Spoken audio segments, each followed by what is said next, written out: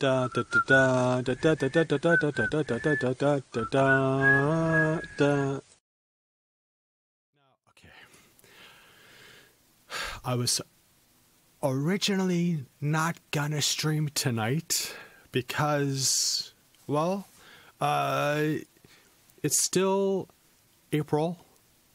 Okay, it's the last day of April. And I only stream 3 times a month, so this would be a 4th stream. But you know what? I'm gonna call this the first stream of May. I know, calendars are so weird.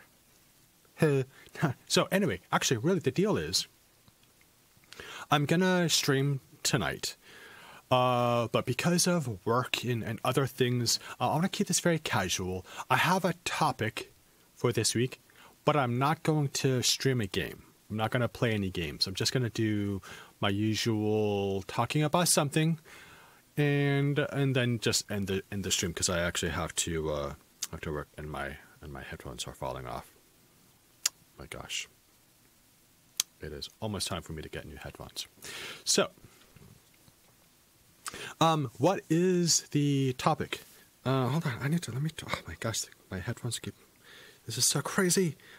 It's so annoying. My headphones, they are so annoying. Let me see if I can do this. This broke. Oh, great. My headphone clip and my headphones falling off my ear. Oh my gosh, this is the worst day ever. Okay, let me see if I can't do this. Are we good? Maybe we're good.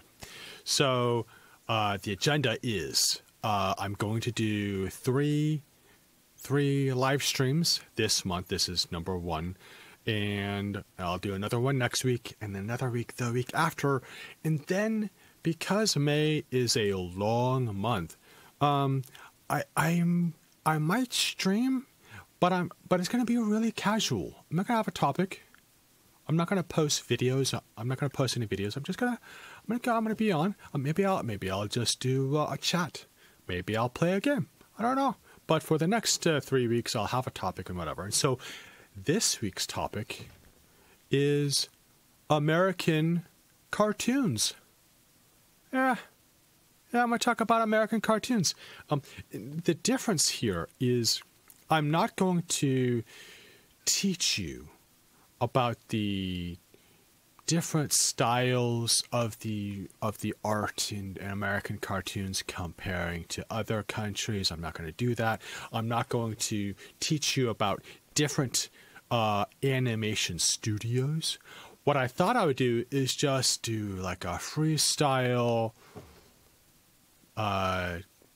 personal discussion about American cartoons. And so I'm going to talk about what I know and what I'm familiar with, which is Saturday morning cartoons when I was growing up. Yeah. And that will bring us to our first topic, which is going to be Looney Tunes. Huh? Yeah, so I'm going to talk a little bit about Looney Tunes. So, Looney Tunes. What are Looney Tunes? Well, Looney Tunes is owned by Warner Brothers Studios. And in the old days, movie theaters didn't have many screens. We didn't have multiplexes. Most movie theaters only had 1, maybe 2 screens. So, that meant that movie times were very limited. During the day is when they showed kids' movies. They didn't show them at night or in the evening or whatever. They only showed them during the daytime. And what they would do before every kid's movie is they would show little short cartoons, like 5, maybe 10-minute short cartoons. And Looney Tunes was one of the first ones that they would do. So they would show a Looney Tunes cartoon, which had the adventures of Bugs Bunny, and who was a rabbit who lived in the woods, who was very clever. And sometimes he would wear disguises, and he would try to trick the hunters. And he had a friend, Daffy Duck, who's also an animal, a duck, of course, duh. Bugs Bunny. Did I say Daffy Duck? I meant Bugs Bunny. So Bugs Bunny and Daffy Duck. So Bugs Bunny was a rabbit, Daffy Duck was a duck, and there were various hunters. For example, Elmer Fudd.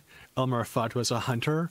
Porky Pig. He was not a hunter, though. He was just a pig. But anyway, all of these animals would try to trick the hunters and get into trouble and make trouble. There was Wile E. Coyote and the Roadrunner. These didn't take place in the forest. They took place in like the desert. In the American Southwest, and the Wile E. Coyote was trying to catch the Roadrunner. And Roadrunner, who's very, very smart, would make trouble for the coyote.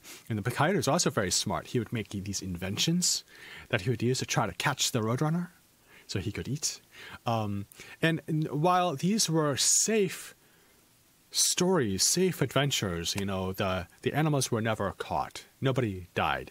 But these were also very, very violent. These were incredibly violent cartoons. Incredibly violent.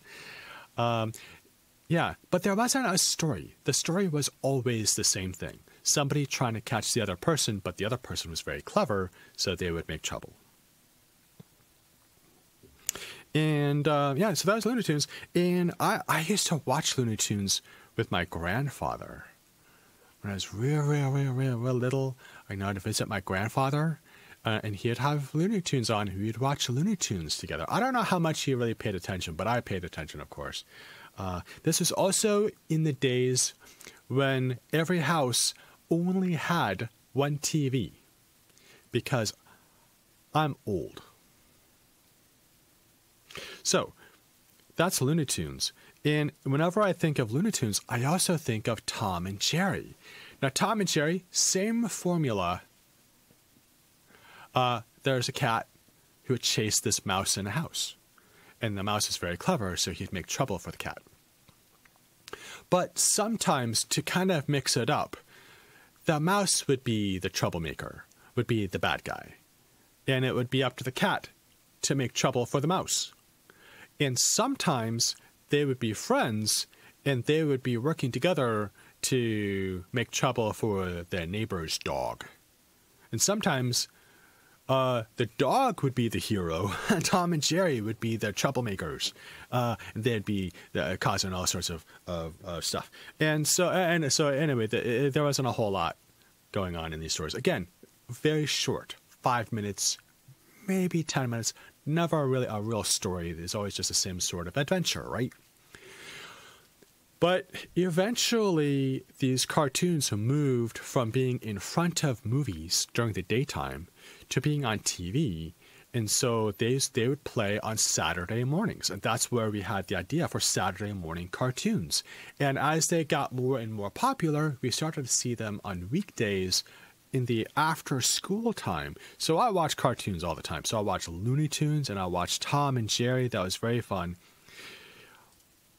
But the other studio I want to talk about, so Looney Tunes, of course, was very, very old. It's been around maybe 100 years. I don't know, maybe. Tom and Jerry, also very, very old. But there was another animation studio that only did cartoons for TV, and I'm talking about Hanna-Barbera. Hanna-Barbera is also a very old animation studio. And their cartoons characters are equally as famous all over America. So, for example, we have Yogi Bear. Yogi Bear and his friend. And he had a friend who was a park ranger because Yogi Bear lived in the woods. But he lived in a national park. And his thing was he would steal sandwiches from campers or families visiting the parks. He would come in and he'd steal their sandwiches. That was his thing. And then the park ranger would yell at him, "Hey, stop stealing the sandwiches." And then Yogi Bear would be like, "But they're delicious." And the ranger would be like, "Yeah, that's true." The Flintstones. The Flintstones were a family that lived in the prehistoric times, but they had modern day jobs. And then there was the Jetsons. The Jetsons were a future, far, far future family. But they also had modern day jobs. And it followed a family that was just like ours. One was in the early days of history, of human history, and the other was in the far future. But they were all totally normal families, you know. But to make these cartoons a little more interesting, sometimes Hanna-Barbera would mix the worlds together and put them into what was called the Laugh Olympics. And the Laugh Olympics was every Saturday morning, there would be a new adventure with the Laugh Olympics. The Laugh Olympics, they took the Hanna-Barbera characters and they put them up into teams. Oh, this was so crazy.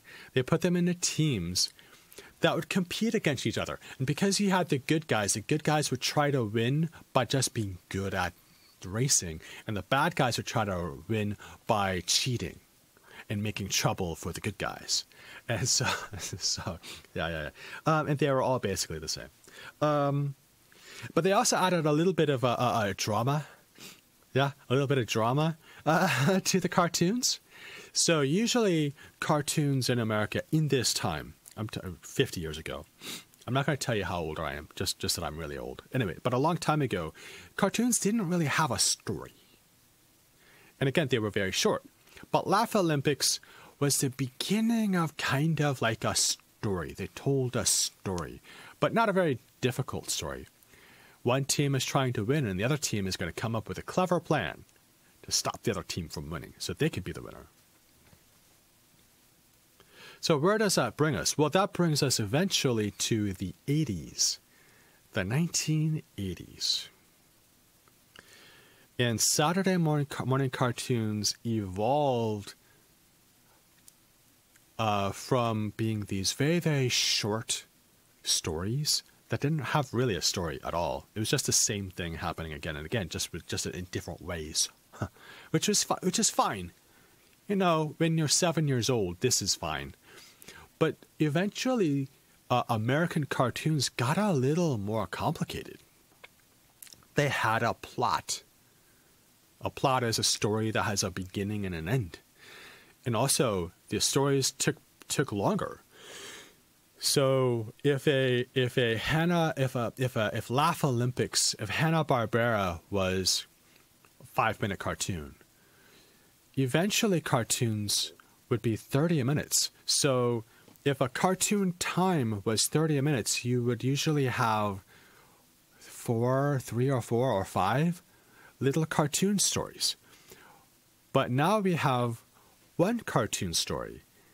Every Saturday morning episode was its own story. And for a kid, this was huge. Only grown-ups watched TV that had a story that was the whole half hour or the whole hour. But now the kids had cartoons that also did the same thing. So we have the Super Friends.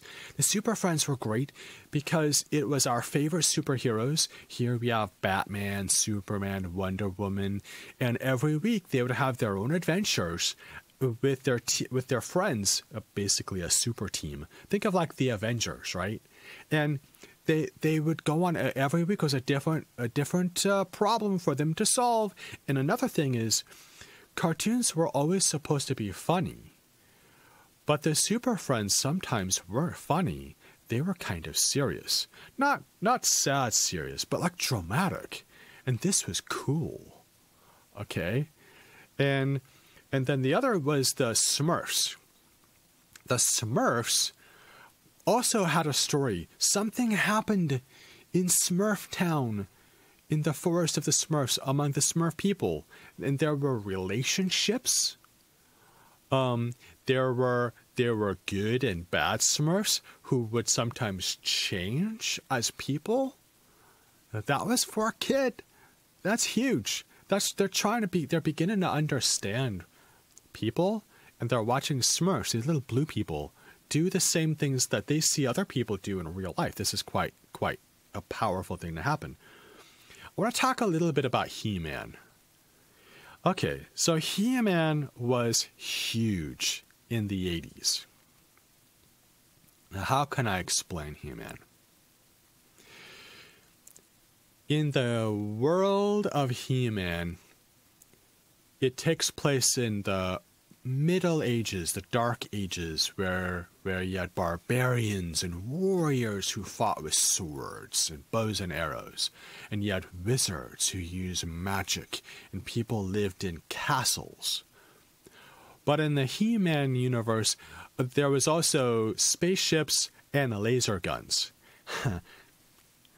Anyway, and then the other thing is, okay, in He-Man, there were superheroes, but not like Superman or Batman, but like Middle Ages barbarian superheroes. So the main hero of He-Man is a guy named He-Man, okay, and he's a barbarian, and his superpower is he can change from being one kind of barbarian to another barbarian, and the only thing that changes is his clothes.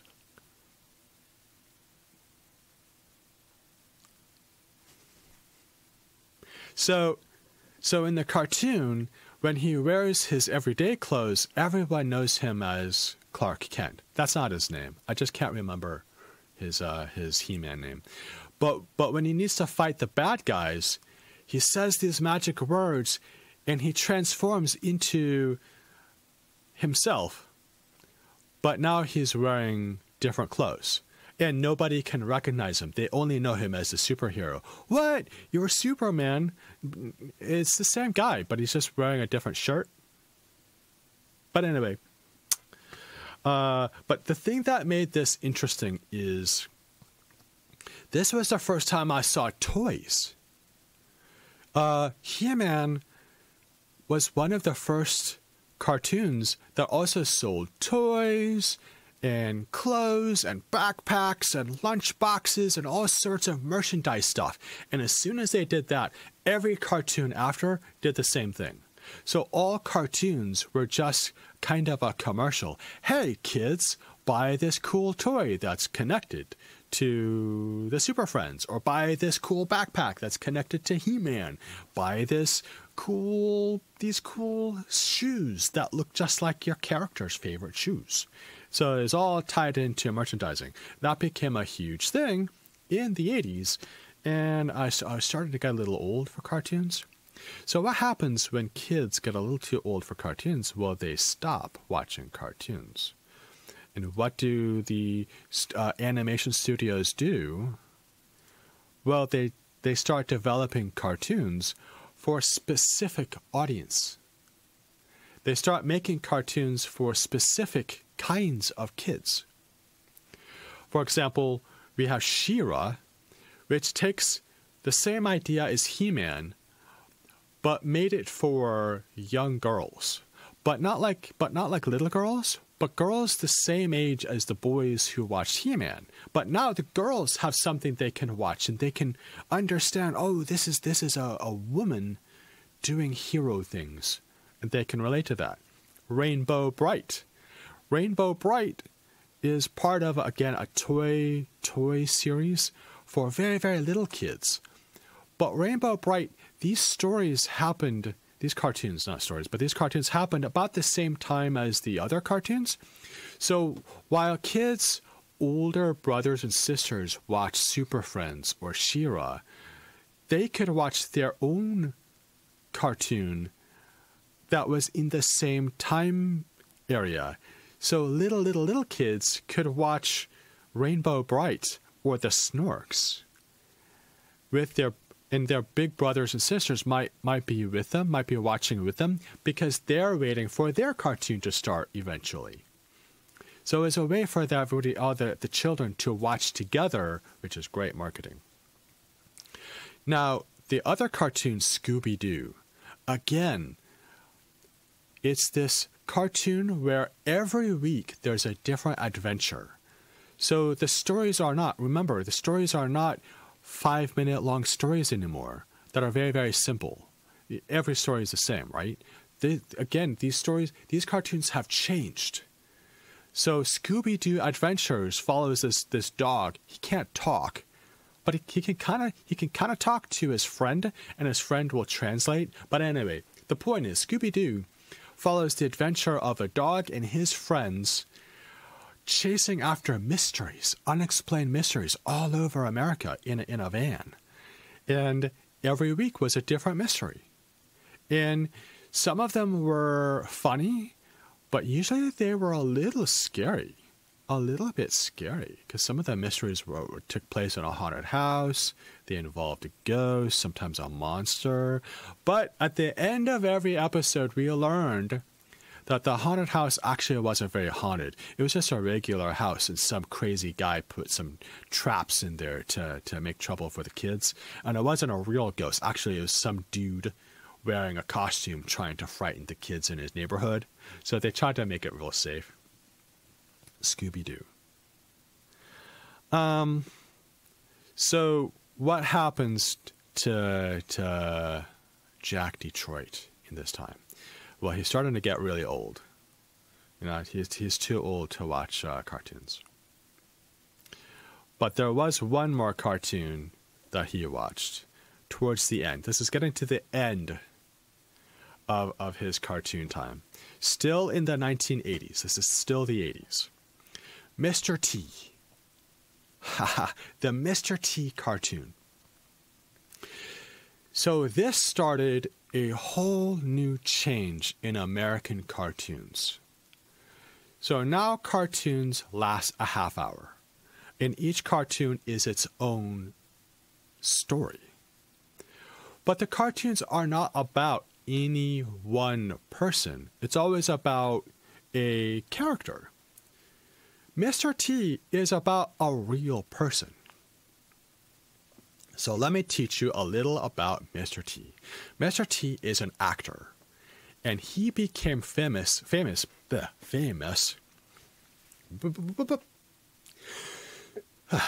Mr. T is an actor, and he became famous as a professional wrestler. Yeah, he's a professional wrestler. That's how he became famous. And as a professional wrestler, as you get more and more popular, they start doing movies. And they're not very good movies. They're always action movies. And the professional wrestlers are either the good guys or the bad guys. But Mr. T, he did something very interesting. He was in a very, very popular boxing movie called Rocky.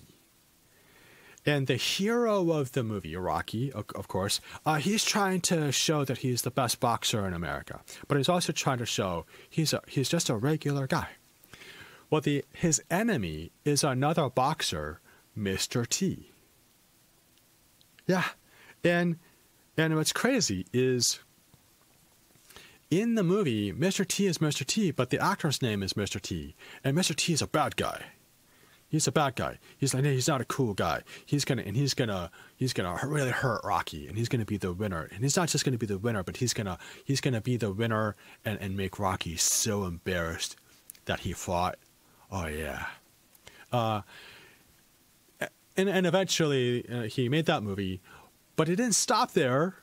He took his fame in Hollywood and he started showing up in TV series. He was an actor on a very popular TV series called The A-Team, where he was one of the good guys. And it was very important to this actor that his character, he was a big, strong guy, but he was not a bad guy. He wouldn't do bad things. Like he would hurt the bad guys, but he would try to do it in a way that didn't get anyone else hurt. It was important to him to be safe with other people.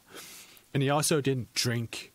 He didn't do drugs. He ate healthy, you know. Like he didn't try to be cool and say, yeah, I'm going to smoke a cigarette after winning the battle. He would say, okay, I won the battle. Now I'm going to eat salad because that's healthy. And he went on to do other TV shows to, again, being the good guy and trying to show, I'm a strong guy, but you can be strong too. So he's trying to be a good role model. And he had his own talk show for a little while. His own talk show for a very short while. It wasn't very successful. But the whole focus of the talk show was to bring people on who were role models and to try to introduce them to the world. Hey, this is a role model. Let me ask them some questions. Why are you a role model? What makes you a good person for people to be like, you know? And one of his TV projects was a Saturday morning cartoon. Nobody had done that before. Nobody. This is the first time they made a cartoon about a real person. And that's point one. Point two, that person had control of the cartoon. Usually, nobody has this kind of control. Usually the studio decides, okay, your character is going to do this, that, and the other, and then the actor comes and just says the voices, and then they put the voice on the cartoon. No. Mr. T said, if you're going to use me, I want my character to do these things. I want my character to say these things and try to be good and say good things.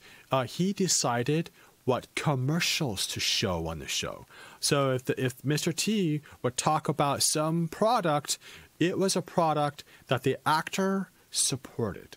Not because he was paid a lot of money, but because he said, yeah, I'm paid a lot of money, but I also recommend these things. It's okay. I think it's okay for kids to ride this kind of bicycle because I think it's safe or whatever. Okay? And so I loved Mr. T, the cartoon. But I was a huge fan of Mr. T, the actor. I was his #1 fan. So was I going to watch Mr. T, the cartoon, even though I was getting a little old? Absolutely. And that's exactly what I did. I watched Mr. T, the cartoon. Absolutely. Yeah, and it didn't last for very long. And by then I was in high school, and then eventually I went to college. So what happens after that? What happened to American cartoons when Jack Detroit stopped watching cartoons? Well, let's talk a little bit. I'm gonna end my stream tonight talking about Disney. So the Disney afternoon, I didn't realize this was an afternoon. I think, now that I'm thinking about it, I think this was after school and it wasn't Saturday morning. But that's okay. Yeah, I don't really have a real plan to this stream. I just have a topic. I'm just talking about my memories of cartoons. So Disney, when I was growing up, it had its own TV station. And it would show Disney shows, but only on that station. And by the 80s, it had its own cable channel. So it had a TV station, a channel on TV already, and a cable channel. But by then, it had several channels on cable. So it had Disney 1, Disney 2, Disney 3, 4, 5. But it also had, Channel 4, I think it was, or Channel 7? I can't remember. But anyway, so it had both of the really powerful TV time periods. So, of course, they showed Disney shows. Duh. And did they show Disney cartoons? Yeah, of course they did. But they did something really, really interesting. They made a series of shows. DuckTales, Darkwing Duck, Chip and Dale,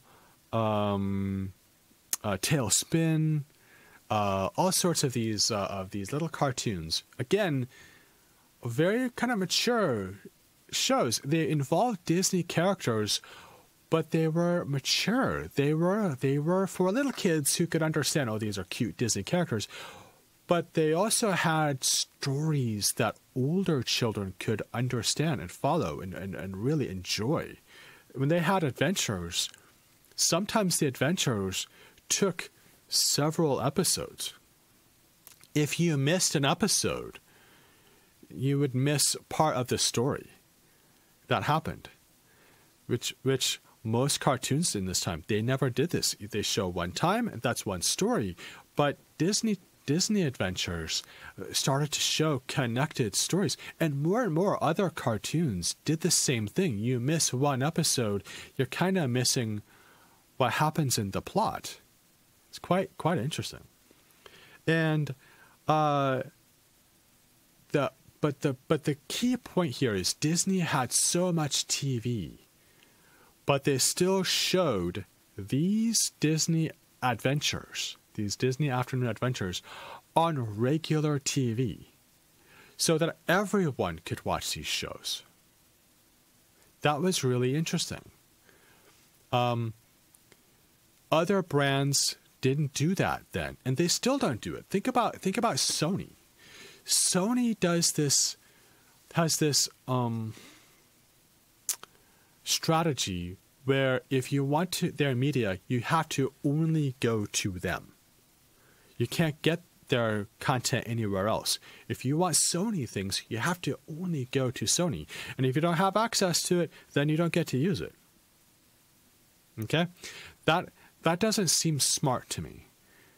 Disney has their own channel, but they also let some of their content be available in other places.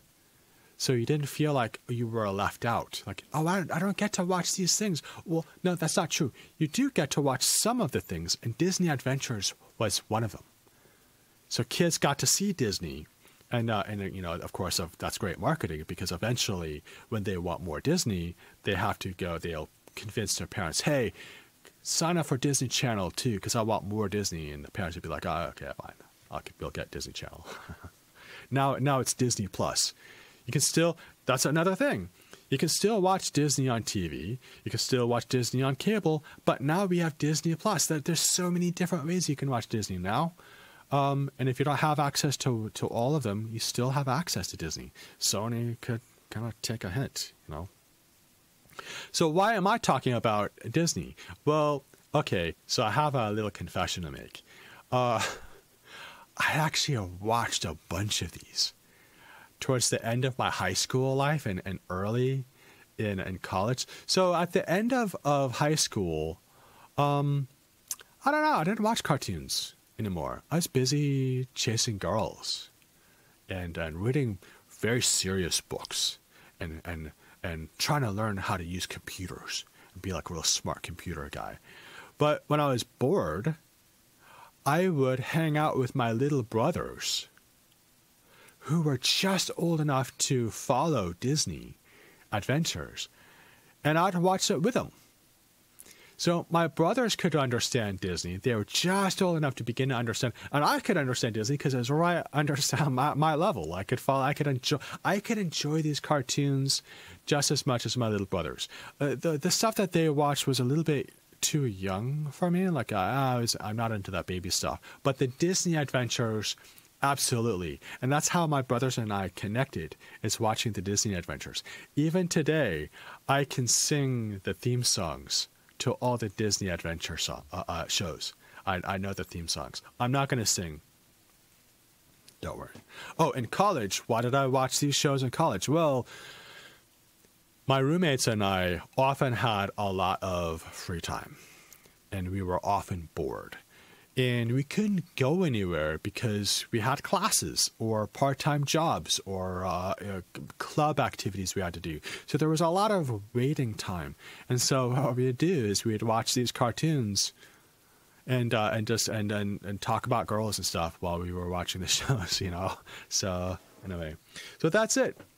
That's Disney afternoon cartoons, and that is American cartoons from Jack Detroit's memories.